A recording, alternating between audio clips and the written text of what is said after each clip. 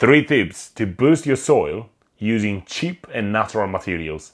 Vinegar extraction. Vinegar extraction are a great example of sustainable agriculture, as you can use apple cider vinegar, which you make yourself, and waste materials from your household or a local restaurant. By doing this process, you extract minerals, including calcium, in a form that could be immediately available for the plant to be absorbed.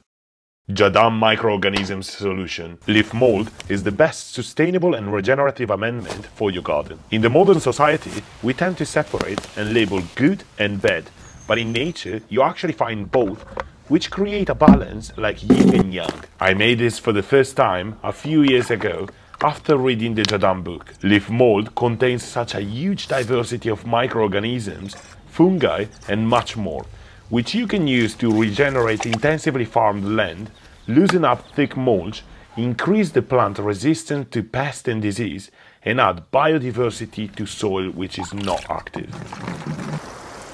Fermented plant juice. Fermented plant juice is one of the most powerful sources of nutrients for your plants, which I discovered by studying JADAM natural farming. It's extremely low cost, as you can use pretty much any wheat or plant material throughout the growing season. Each plant used has a different property that could enhance germination, vegetative growth, fruit production, and much more.